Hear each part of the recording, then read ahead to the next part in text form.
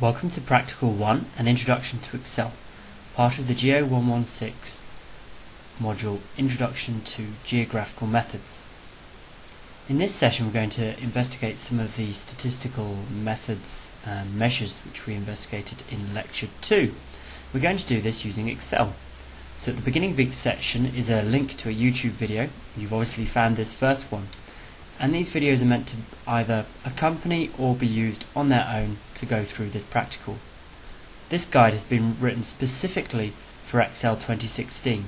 This is the version on all the university managed system. So if you attempt these on your computer at home, the location of tools may vary slightly, but basic instructions would and should remain the same. So the first thing to mention is that all data is stored on mole for these sessions, and you can find these by clicking on my name, Weeks 1 to 3, Dr. Tom Perring, and going to Practical Sessions. And then you'll find all the data under Practical 1.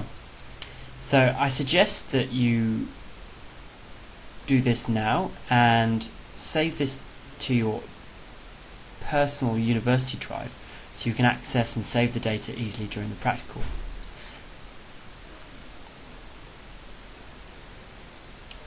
Please remember you can complete the practical at your own pace, so don't worry if you don't finish, and if you are familiar with Excel then feel free to skip through parts that you are familiar with.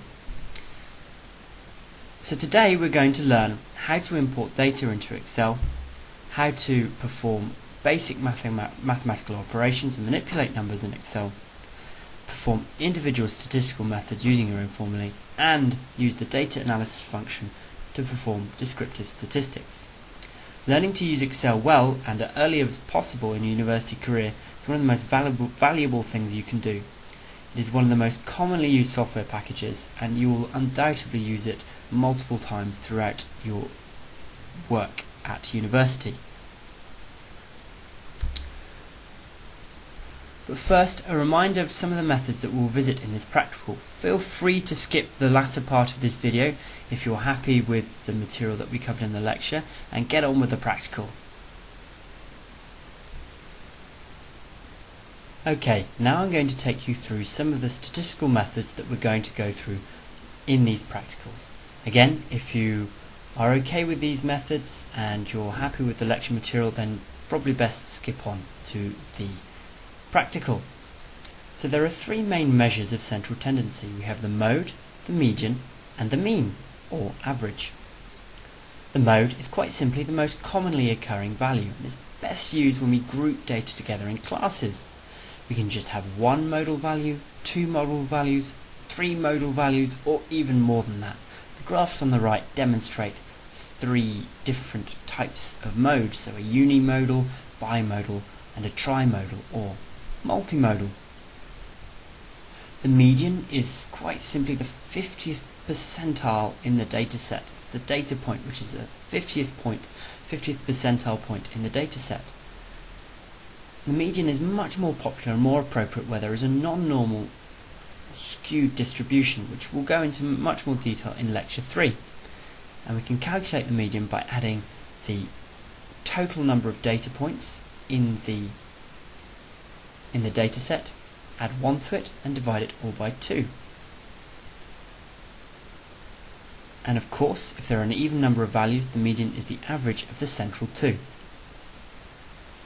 The mean, which is possibly the most common form of measuring dataset central tendency, but not always the most appropriate. It is also commonly known as the average, and we denote the sample mean by the letter X with a bar across the top, and we call that X bar. The population mean is denoted by the Greek letter mu, and below we show the two different formulas based on whether we're looking for the sample mean or the population mean. However, there are several weaknesses of central tendency. Take this graph for instance. Here we show two different modes, mode A and mode B, and we have the median, which is the 50th percentile of the dataset, and the mean, which are in broadly similar positions but not exactly the same position. So which of these is most appropriate in this instance? A further illustration. Here we have two sides of a valley and data sets with exactly the same mean, median and mode values, but side 2 has values of 67 and 84, it shows much more variation, which is not captured with the measures of central tendency. This is where we need methods for assessing the variability and dispersion of datasets. And here we have a few available methods. We can look at the interquartile range, the standard deviation, the variance, the coefficient of variation, and the z-score. The interquartile range is the difference between the upper quartile, or the 75th percentile of a dataset, and the lower quartile, the 25th percentile of the dataset. We refer to these as Q1 and Q3. So Q1 is the lower quartile, Q3 is the upper quartile. The median is referred to as Q2. So by subtracting Q3 from Q1, we get the interquartile range. First, we have to rank the data, and we already know the formula for Q2, the median, and here are the formulas for Q1 and Q3, which should be easier for you to work out when we know that n represents the number of data points in our sample or population. The standard deviation is a measure of variability around the mean, and here we have the two different equations which are related to the sample and the population. The population on the left and the sample on the right. Note two important differences here, that on the right hand side we subtract 1 from the total number of samples, so the total number of data points, before dividing. And importantly, the standard deviation is expressed in exactly the same units as the dataset. The variance of a dataset is the standard deviation squared. Here we demonstrate two different normal distributions with exactly the same mean but different standard deviations. So one with a much wider spread of data has a larger standard deviation, and one which is much more pointy has a smaller standard deviation. And one way of getting around this is using the coefficient of variation, which is a measure of the ratio between the standard deviation and mean, which is then converted to a percentage. So the coefficient of variation is the standard deviation divided by the mean. And here again we split the formula up based on whether it's a population or a sample. What's the point of the CV? The CV is particularly useful, as with the last graph, where dataset standard deviation values are similar but the mean values are not. Finally, we have the z-score. The z-score is a measure of how many standard deviations a value is from the mean. We illustrate with this normal distribution bell curve on the right hand side. So the z-score gives us a value between -3 and +3 approximately, which illustrates how many standard deviations and what proportion of data that's in. And that's described by these equations here, again separated by the population and the sample.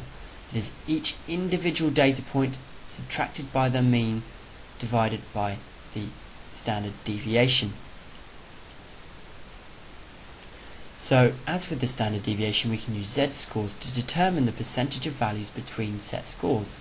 For example, 68.2% of the data in any normally distributed dataset should lie between -1 and 1, and so on and so on. The z-score is good where we have similar datasets or one large dataset. If we're comparing the variability of multiple datasets with different means, the coefficient of variation is still superior. I hope this has been helpful, and you can probably now continue with the practical.